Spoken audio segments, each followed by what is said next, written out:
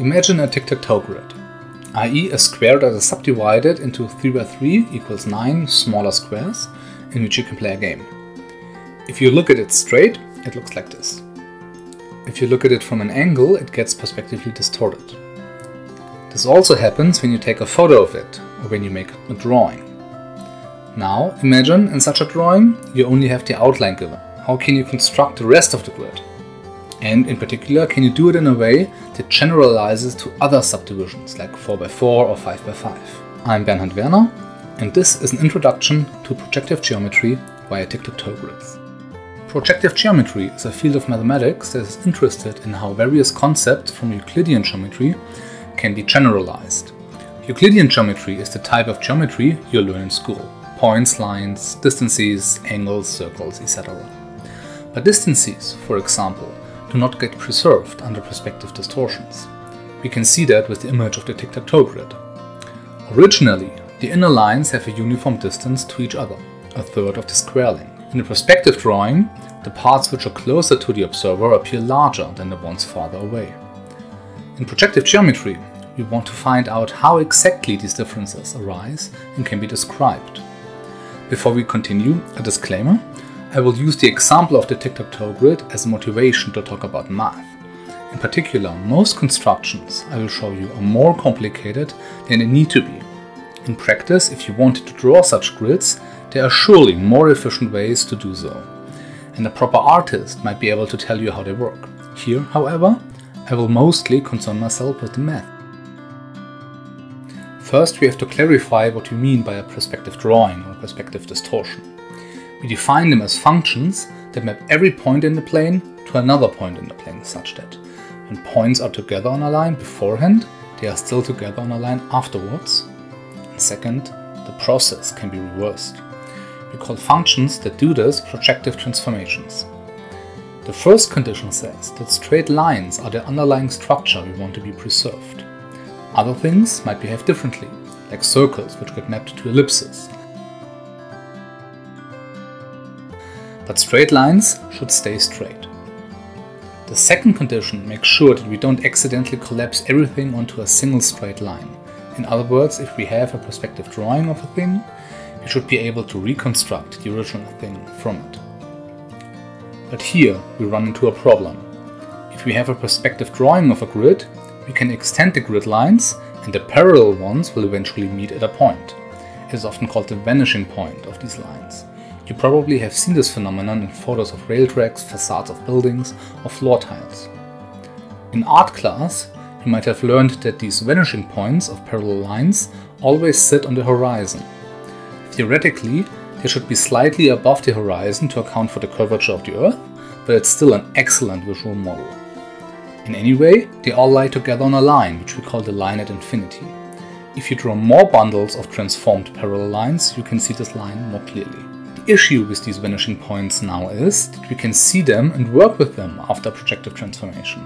In particular, they are points on a line which also has many other points on it. According to our two criteria for what a projective transformation is, they have to exist even before we apply the transformation to our nice regular grid. We can fix this by just imagining that they are there, only infinitely far away in the direction of the corresponding lines. Seriously, that's it. We can make it a bit more precise, of course, but in the end we simply add all points in which parallel lines meet at some sort of virtual points to our Euclidean plane and do geometry with them as if they were regular points. And the infinitely far away part hopefully makes sense after comparing the Euclidean and the perspective drawings. With that settled for now, we can start to look at a few constructions.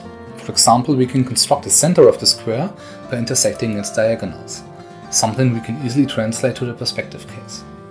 If we wanted to cut the square vertically in half, we would draw a line through the center, which is parallel to the two vertical sides. In the perspective drawing, we can do that too. All we have to do is replace the notion of parallel line with a line through the same vanishing point. And we get the vanishing points by extending and intersecting the former parallel side of the square. That is the core principle you need to know about perspective constructions. First, whenever you intersect straight lines or connect points in the Euclidean case, you can do that in the perspective case too. Second, If you have parallels in the Euclidean case, you carry them over as lines through appropriate vanishing points. Now, to finally get back to our original goal of subdividing the square into 3x3 smaller ones, we carry on from this cutting in half construction. We can look at the points where the last line intersects the horizontal sides. It does so, of course, at the midpoints of each side. We can connect these midpoints to the opposite corners of the square. The lines intersect the diagonals in two new points in the inside. I now claim that if we draw lines through these new points, which are parallel to the sides of the square, we get the 3x3 subdivision we are looking for. Before I explain why that's correct, let us quickly look at the perspective version of that. We connect the perspective middle points on the top and the bottom side with opposite corners and intersect these new lines with the diagonals. Now we want lines through these points that are parallel to the sides, i.e. in the perspective case we draw lines through these points and the two vanishing points we have. And so we get the perspectively correct subdivision we wanted. To prove that this is actually correct, we can look solely at the Euclidean case, since we only used points and lines in a way that is compatible with projective transformations. So, to prove the Euclidean construction, we choose a coordinate system that has its origin at the bottom left corner of the square and the 1, 0 point in the bottom right. With this, two of the lines we are intersecting can be described with the equations y equals 2x and y equals 1 minus x, respectively. Then it's relatively easy to show that these two lines intersect at x equals 1 over 3, and I leave that as a homework for you. Speaking of homework, with this proof in mind, can you see a way to directly iterate this construction to get the 4x4 subdivision of the square and moreover 5x5, 6x6 and so on? Now I want to talk to you about how we can more or less directly measure things in projective geometry. If we look at a perspective drawing of the tic-tac-toe grid, we see that the sides of the grid cells all have different length. Let's try to describe how that happens. Let's look at a line segment in the plane with equally spaced points on it. If you rotate or translate the plane, the distances between the points on the line stay the same. In mathematics, we say that the distances are invariant under these transformations. When we throw shearing or scaling into the mix, the distances might change. Only the ratios stay invariant. And if we have a general projective transformation, not even that stays the same. But the ratio of the distances is invariant. Let us make that a bit more precise. For any line that we look at, we choose an orientation. Then, for 2 points PQ on the line, we define their assigned distance, SDPQ, to be their normal distance, but positive if the vector from P to Q points the same way as the line itself, and negative if it points the other way. Given 4 points A, B, C, D on a line, we can define their so-called cross ratio as a ratio of ratios of 4 signed distances, from A to C and D and from B to C and D. But we usually write it in a slightly nicer way by resolving the double fractions. Now, I claim that the cross ratio stays the same under projective transformations. Instead of a proper proof, however, I want to show you a little experiment you can do on your own to test this hypothesis. And it will also serve as an example to see how signed distances work. Take a straight measuring device like a ruler, measuring tape or yardstick. Choose 4 points on it and measure their signed distances. Here in my case, I took the points 0, 5, 15 and 40 on my ruler. The units aren't relevant since they cancel anyway, but here they were centimeters. And I chose the ordinary direction of the ruler as our measuring direction. Now we can compute the cross ratio of these 4 points. Note that the signed distances just turn into differences, since we have very explicit coordinates on our ruler. After you have done the same with your points, take a photo of them. Then measure the distances on the photo and compute a new cross ratio from them. To measure the distances, you can use a ruler that you place on the screen, a photo editing software with which you can count pixels, or anything else, it doesn't matter. I will use the image already up on the screen and throw it into the dynamic geometry software Cinderella. After marking the points as precisely as possible, I use Cinderella's measuring tool and get the distances.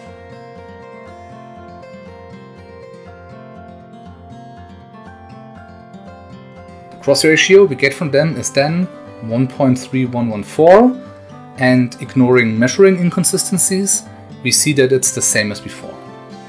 If you do this experiment, I encourage you to take photos from various angles and directions and check that it's always the same cross ratio.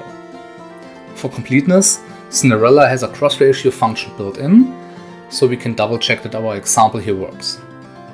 Hopefully, after you've done this experiment yourself, you are convinced that the cross ratio works as advertised. Now, if you choose 3 fixed points on a line and let the 4th one wander, you will get every real number as a cross ratio exactly once, and even infinity when the denominator becomes 0. That means if we have 3 points on a line, the resulting cross ratio uniquely determines any 4th point. Going back to our perspective tic-tac-toe grid, let's look at the bottom edge. If we had 3 given points, we could reconstruct any other point we wanted from the cross ratio. But in the perspective case, we only have 2 points, the corners of the square. However, we also have the vanishing point. So let's start on the Euclidean side. We choose the orientation of the line to go to the right, and we assume that the left corner of the square sits at coordinate 0, while the right sits at 1. That means we are searching for the points at coordinates 1/3 and 2/3. For now, let's just focus on the one at 2/3. The vanishing point is infinitely far away in the Euclidean case, so it gets coordinate infinity. We now would like to compute the cross ratio 0, 1, infinity, 2/3. But we don't know yet how to deal with the calculation when infinity is involved. But instead of spending another 10 minutes going into the fine details of why it works that way, I will only tell you. For any point P, its sine distance to the vanishing point, SDP infinity, is 1, if measured in the direction of the line, and -1 measured in the opposite direction. Note that every line has only one vanishing point, so we imagine it to sit at both quote-unquote ends of the infinitely long line. Moreover, this convention for distances only makes sense for computing cross ratios, not in general. Back to the square again. We can now compute the cross ratio 0, 1, infinity, 2/3 to be -1/2. That means if we look at the projective transformation of the square, we know that the transformed points must have the same cross ratio as the one we just computed. So we can pinpoint the location of the transformed point 2/3 with a ruler by finding the point with this particular cross ratio. Afterwards, we could do this for all points on all sides and complete the subdivision we are looking for. This is nice. We can measure things in perspective drawings, albeit with a slightly complicated process. However, it would be even nicer if we could explicitly construct points with a given cross ratio. With only 3 starting points, however, this is not possible, at least when we limit ourselves to using a straight edge. But there is one cross ratio that is constructible with straight lines. It's relatively easy, and we have seen the construction already in this video. Consider a line where we have the points 0, 1, infinity, and 1/2. Calculating the cross ratio gives us -1. But we can also construct the point 1/2 explicitly as the projective middle point of 0 and 1. To do so, we imagine a square above the line and split it in half, as we have already seen a while ago. So, when we have 3 points on a line, of which one is the vanishing point, we can construct a 4th point on it with cross ratio -1. What's even handier is that we can use the same construction and flip it around, since 2 infinity 1, 0 is also equal to -1. This allows us to construct a point 2 from 0 and 1.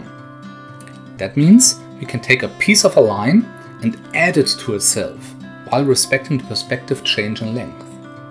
As long as we have enough other points, we can both split a segment in half or double it. We can even apply this last construction over and over again to build a whole projective ruler. With a bit of care, you can even recycle most of the existing auxiliary construction. As another homework, rewind the last few seconds and really look for the perspectively drawn rectangles that were split in half when I constructed the points 3, 4, and 5. All under the assumption, of course, that we also know where the vanishing point is. When 4 points have cross ratio -1, we say that they are in harmonic position. It is a very special configuration of 4 points, not only because it's one of few that can be constructed, but there are plenty of theorems in projective geometry that can be derived from this.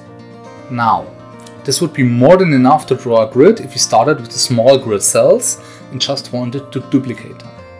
But in our original problem, we only have the outer points of the tic-tac-toe grid given and want to find the inner ones. Here is how you could approach this with harmonic point constructions directly. First, we use 2 infinity 1 0 equals -1 to get the point with coordinate 2, which lies outside the square. But now we use 0 1 2 2/3 equals -1 to get the 2/3 point on the inside we are looking for. And this is a bit weird. The way we introduced the cross ratio of -1 was to assume that one point is the vanishing point of the line. Then the other 3 are equally spaced in the projected world. But previously we already said that for any given 3 points we can find a 4th one with any given cross ratio. So we will never know when and where this constructible cross ratio of -1 might pop up, when the vanishing point is not involved. And that's why I don't like this method very much. It's straightforward to verify that the cross ratio of 0 1 2 2/3 is actually -1, but it's not immediately clear how to even look for this variant. So, even if you were content with the solution for finding points of the subdivisions into 3 parts, it is absolutely not obvious how to find it, and neither how to generalize it to other subdivisions into 4, 5 or more parts. But with the standard interpretation of harmonic points, where we actually do use the vanishing point, we can do my favorite solution to the problem. Let's look at a line segment in the Euclidean plane again. In school, maybe 8th grade or so, I learned the following method to subdivide it into any number of equal pieces. Maybe you have seen it too. First, we draw an auxiliary line at an angle, starting at one of the endpoints. Then we draw some equally spaced points on it, usually with a compass. We connect the last one with the other endpoint of our base segment. Lastly, we draw lines parallel to the last one through the markings on the auxiliary line. Where they intersect the baseline, there are the equidistant subdivisions. And the best part is, we can carry all steps over to the perspective case. Intersecting lines is hopefully clear anyway, and we can handle parallel lines with an appropriate vanishing point. What's left are the equally spaced markings on the auxiliary line we did with a compass. But we saw how to do this with the harmonic points construction we just got out of the analysis of points with cross ratio -1. So we can combine everything we've seen so far and get the following. Take a perspective line where we have 3 points given, 0, 1 and infinity. Draw an auxiliary line through 0. Then we choose a vanishing point for this line as well as the first segment of length r we want to duplicate. Then we do duplicate it several times with the harmonic point construction, in this case until we have 3 pieces. We now intend to project them down onto the original line.